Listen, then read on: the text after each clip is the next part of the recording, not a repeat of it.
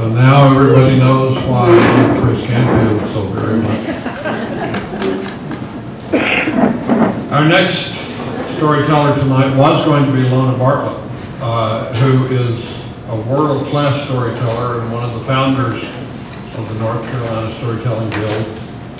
But Lona had a very serious illness in her family and called me about it just a couple of days ago. So I'm going to tell a story on very short notice to you tonight to take Lona's place. I've kind of used up all of the criminal stuff that I've done, except for the part that I can't pass on at the moment. I'm not sure about statutes of limitations. But I want to tell you a little bit about my father. My father was a distant father. He was standoffish and strict and not a knee dangler or a lap sitter. And so I never really felt very close to my father. And then one night I was lying in bed. I think I was probably 6. And my dad came in and sat down on the edge of the bed and said, "Well, I'll tell you a story tonight." He'd never done that before. I said, "Great." He said, "Well, you see, there was this very brilliant scientist who was an engineer." Well, my dad was a scientist and an engineer. And he said, "And there was this little boy who lived in the neighborhood who thought he was brilliant and couldn't get enough of him. Always came around to see him in his lab. And one day the little boy came to see the brilliant scientist, and the brilliant scientist said, 'I've got a surprise for you.' And they walked over to this strange round enclosure like a space capsule, and they climbed inside. The brilliant scientist and the little boy shut the door, and the brilliant scientist began flipping switches and turning knobs and turning dials, and the lights started blinking, and the little boy looked out the porthole and he says, "Holy cow, the world is getting bigger and bigger."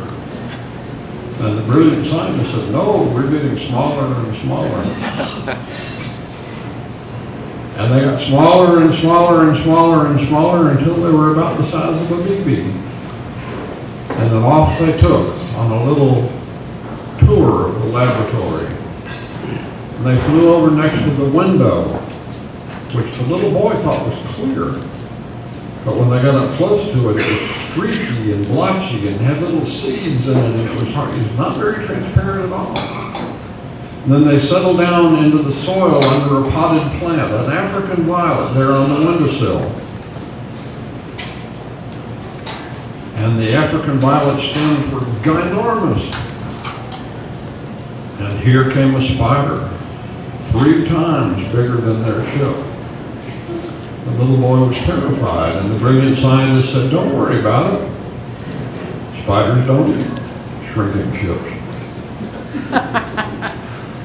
And after a little while, they explored the rest of the lab, and they flew back out over the landing pad on the floor, and the brilliant scientist set the little BB thing down, and it grew back up to full size.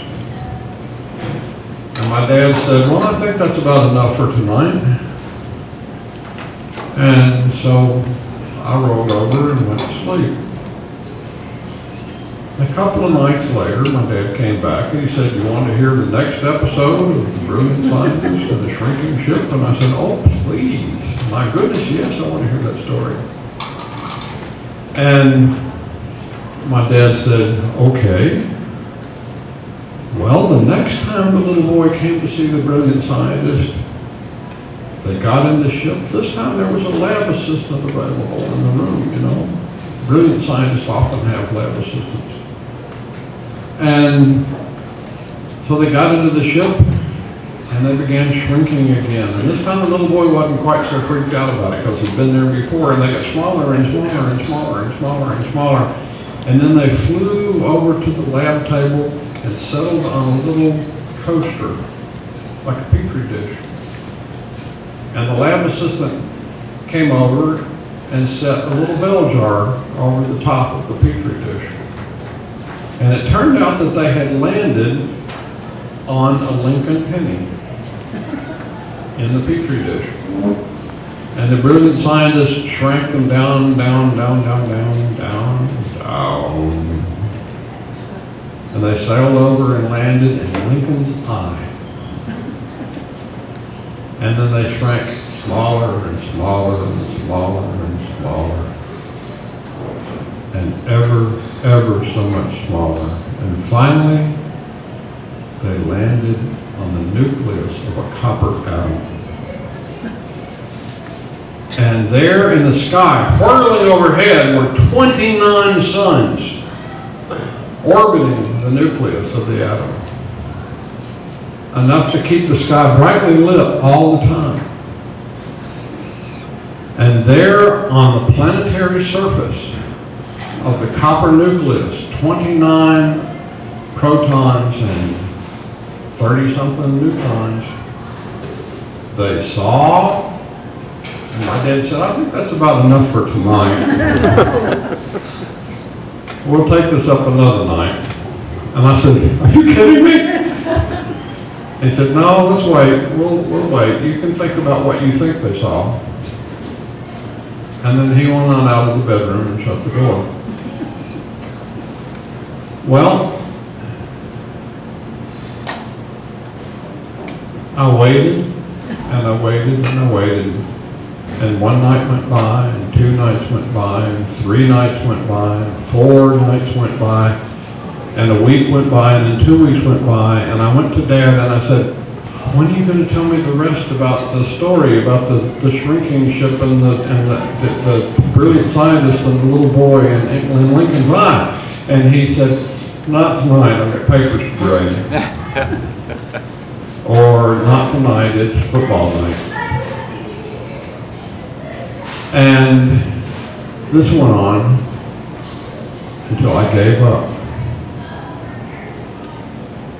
And then I sat down and I wrote the story on one of those big pads with the blue lines, with the dotted lines in between the blue lines, with a pencil the size of a log.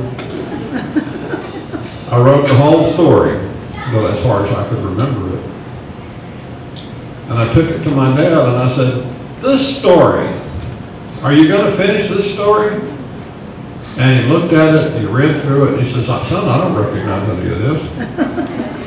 I said, this is your story. You told me this story, and I want you to finish it. He said, I never told you this. I don't know where you got this. You've got quite an active imagination there. And then he put it on the corner of his desk, and it sat there for a long time, and then it just sort of disappeared. Well, my dad was a distant man, but he had other virtues. As far as I could tell, is where he lived 100% of the time that he wasn't out of the house. And if you asked him any question at all, he would grab that pad of paper and pick it up and start drawing pictures. Well, many years after the episode of the shrinking ship, many years, I think I was probably in the 1st grade by now, or maybe the 2nd grade, I went to my dad and I said, so what's this about sex? I've been hearing about sex and I don't know anything about it. You want to tell me about sex? And as he always did, he grabbed that pad of paper. And he drew a little bitty cell, a little bitty egg, and then he drew a little bitty sperm. And then he drew some additional anatomical information that would inform you about how they got together. And at some point, I'm looking at anatomically correct stick figures in various positions. And I said, that is the most amazing thing I ever heard my whole life. But I knew that if my dad drew it on the pad, it was real. So I said, can I keep that piece of paper? I mean, a lot of people in sixth grade, I mean, first grade, a lot of 6-year-olds want to see this stuff.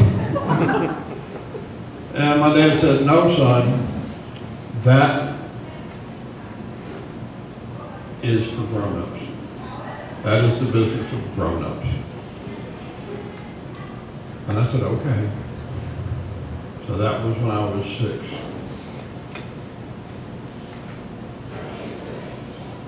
A long time later, I graduated from high school. And the summer I graduated from high school, I got a job in my dad's lab. He was no longer a college professor now, he was an independent consultant. He had a laboratory, and the guys in Dad's lab had, they all dressed alike. They were funny looking people. They had bow ties because they couldn't get their long ties tied up and, messed up in the experiments. And they all wore slide rules about that long hanging off their sides here. And they had pocket protectors. And about half of them smoked pipes. And the other half had mustaches. It was kind of this thing that they were just a funny looking bunch of guys. And they had been contracted to develop something called a vortex gun. Now to this day I have no idea why they were hired to develop a vortex gun or who contracted with them to do it. But they had successfully developed a vortex gun. How many people in here know what a vortex is? Okay, that's half of you. Y'all do this. The other half, a vortex is a donut of air that spins around itself like this and maintains continuity. You can make one by taking a plastic milk jug and whacking the side real hard like that. And then this invisible donut of air goes shooting out, and you can put out a birthday candle with it. Well, my dad and his friends had developed a vortex gun that was very powerful, and it was a tube of steel about 7 or 8 feet long and about this big in diameter, and it sat on a little lab cart and had wires and tubes and equipment and connections and flashing lights, and this thing looked like something right out of Lost in Space. And you could turn the thing on and it would go, and then somebody would push the button and it would go boom.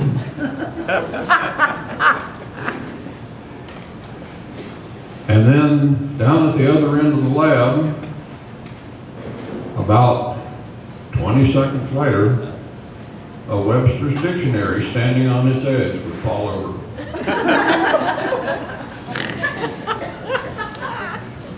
Well, as you can imagine, this kept those guys entertained for 30 minutes or so.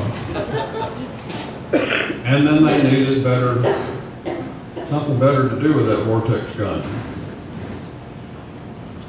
Then somebody had a brilliant idea. All the way at the end of the hall, my dad's office is down at this end of the hall, all the way at the other end of the hall, there is an attorney's office. And down there at the attorney's office, the receptionist door stood open and the receptionist sat in profile to the door. And so one night when she was at home, they set up the vortex gun. And this is how it worked. They would turn it on and get it warmed up first thing in the morning before anybody was around. They go, and then it just sit there all charged up, ready to go. And then when the time was right, they'd slip over, and their door was big and heavy, but had a little glass window on it about that big, and they'd open the door and fire. Close the door. And then here's 5 or 6 grown men with pocket protectors and slide rules and bow ties and mustaches and pipes, trying to get their heads looking through that little window, and they're waiting, and they're waiting, and they're waiting. And then down at the end of the hall, the receptionist's hair would go, whoo! Well, you've never seen anything funnier than 5 or 6 grown engineers falling on the floor, slapping and laughing themselves silly. But what they did after that was they launched a program of terrorism against that poor receptionist. They would launch a vortex at her, 5 minutes, 2 hours, 30 seconds, 2 days. She was going nuts. She thought the office was haunted. She began to have this tremor. She was sitting there trying to take notes on the phone. She's just barely able to hold the receiver. And then one day she caught him. And it was beautiful to see. She came stomping down the hall, slammed open the door. There's all these engineers on the floor. They got up. And she says, "You people owe me an apology." My dad, being the head guy, said, "We're sorry." And she said, "That's it? You're sorry?" And my dad said, "Well, we're very sorry." And she said, "That is just not good enough. You're going to take me out to lunch." My dad said, "Okay." And she said, "To Julian's." Now, Julian's was the most expensive restaurant in Nashville. My father had never taken my mother to Julian's. And he said, "Okay." At this point, I was all in. I mean, at this point, I'm a junior engineer. I'm ready to go. So the big day came, the day came when we were all going to go to Julian's for lunch, and I'm just as excited as I can be, and I've gotten all dressed up, and I've got my best blue jeans on, kind of like I do tonight, and I'm ready to go. And we all get up to the front desk, and we're getting ready to go out to lunch, and my dad said, "What are you doing?" I said, I'm going to lunch at Julian's." He said, "No, son. This is the business of grown-ups." Second time in my life I've heard that. Well, I graduated from high school and went off to college. My dad and I were never really close, never emotionally tight. And several times over the years as I worked in conservation, right up until his last year on earth, my dad would say things like, "When are you going to get a real job?" And then 3 or 4 years ago, my dad died. And between us, we never finished the story about the brilliant scientist and the little boy. That story never got told in its final form. And so the brilliant scientist and the little boy are still stuck in Lincoln's very sad eye. All right.